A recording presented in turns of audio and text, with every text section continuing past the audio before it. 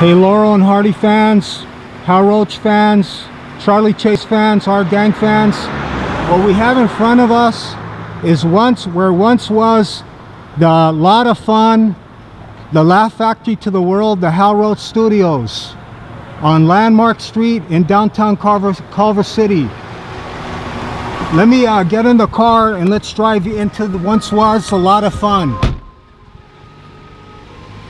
Unfortunately, they tore down the great Hal Roach Studios in 1963.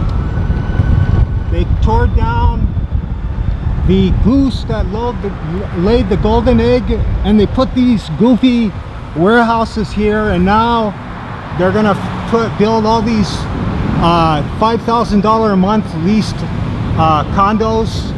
But where we're standing is where Laurel and Hardy filmed all their great films in the 1920s and 30s. Hal Roach got an inheritance in 1959, and he built these studios in 1918, and it was known as the Lot of Fun. Thelma Todd, who was murdered in Pacific Palisades, she filmed here.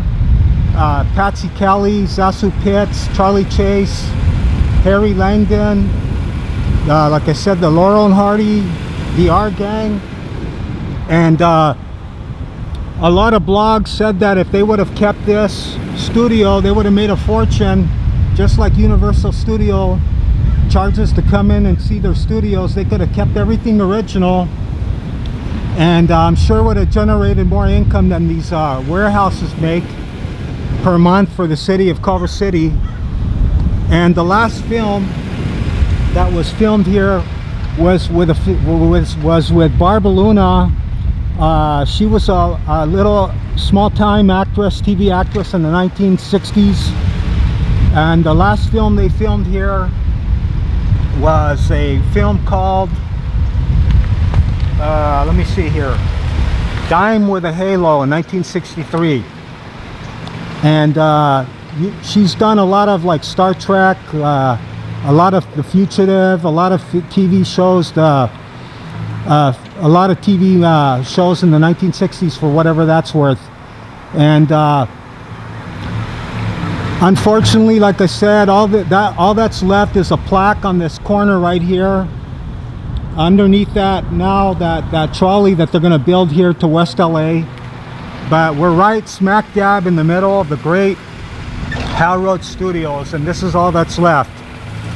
Too bad the people that were running the city at that time didn't have any prescience. They could have kept it original and just made a fortune, but they killed the goose that laid the golden egg, and they left us with all this plastic, cement, beige, nothingness. Okay, Hal Roach fans, our gang fans, all those great kids, Joe Cobb, the kid that played Farina, all the early 1920s, our gang I enjoyed more than the ones in the 1930s. Okay, well, here you go. Landmark Street at the original Hal Roach Studios in downtown Culver City, and now they're going to put these condos. Okay, thanks a lot.